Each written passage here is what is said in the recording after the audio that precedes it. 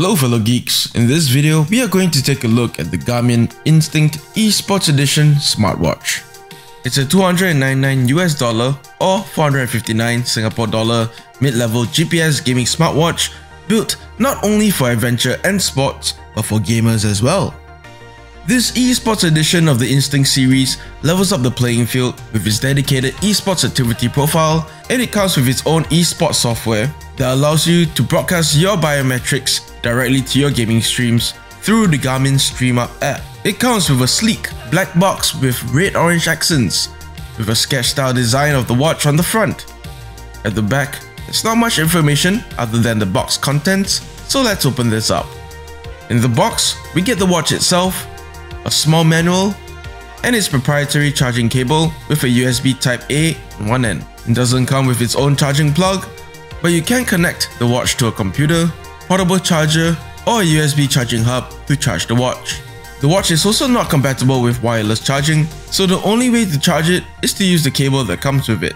The watch has a traditional circular shape, but it changes things up with its bold colors. Following its packaging with its matte black and red-orange accents, it also has an aggressive look that will appeal to gamers.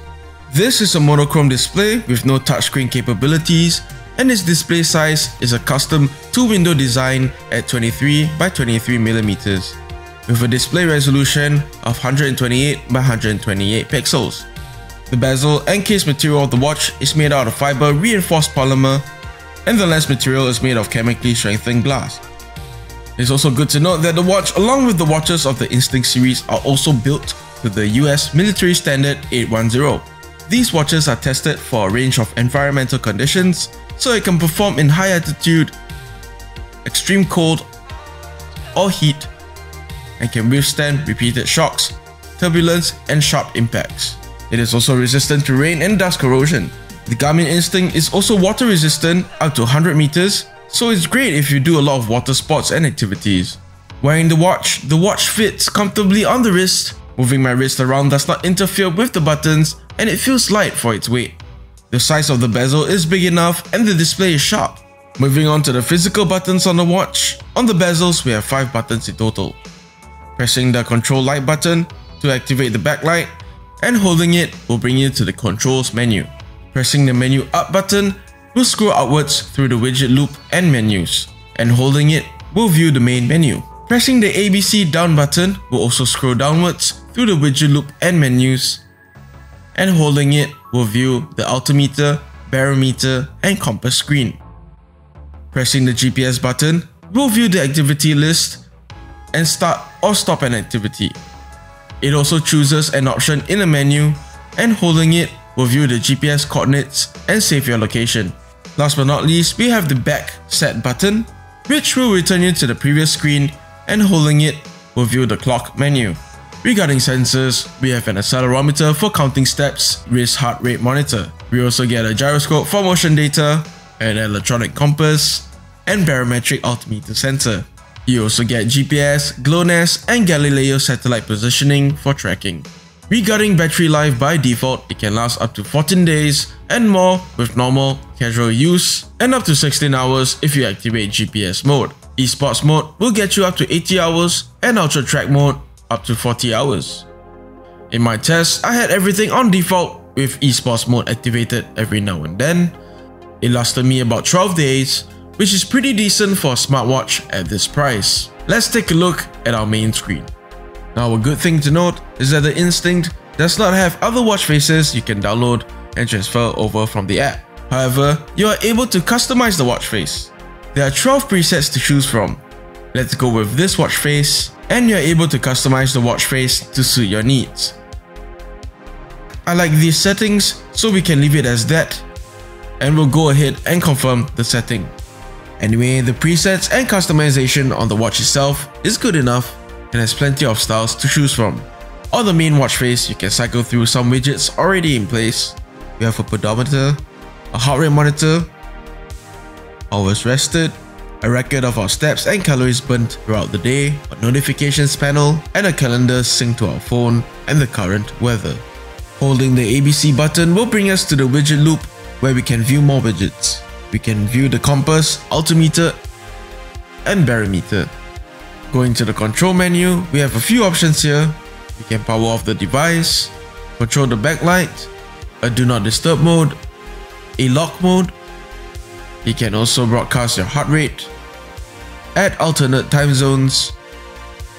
We also have some basic music controls where you can play, pause, play the next or previous track, and even control the volume.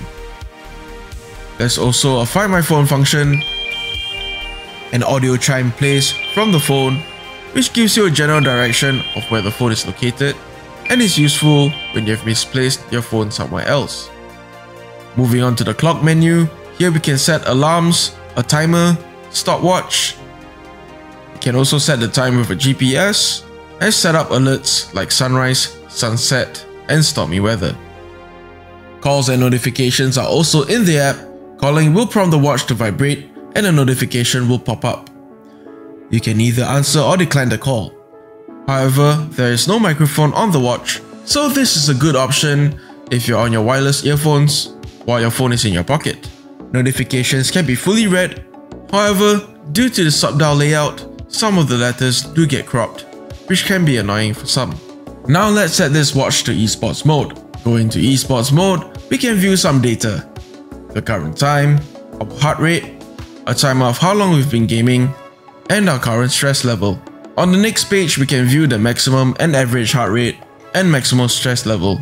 We mentioned the Garmin StreamUp app at the start of the video, and we'll show you how you can overlay it on a broadcaster software so you can view your biometrics while streaming an intense game session. The Garmin StreamUp software is a pretty basic one. You're able to set 3 values: heart rate, stress, and body battery. You can also choose some preset orientations and styles, and of course, change the color. Down here, we have some overlays that can be activated if the value has hit a certain threshold. So if my heart rate goes up to 110, this animated overlay will play. We also have an animated frame border that can be used. For this video, we will go with a basic setup, so let's take a look at how it looks like while playing Overwatch. As you can see, the StreamUp app works in real time. I did not experience any connection problems while playing games, and this is a great way to showcase your biometrics and is great for intense action and horror games. Next up, a quick tour of the Garmin Connect app and its features. Going to the Garmin Connect app, you can view a graphic of our current heart rate.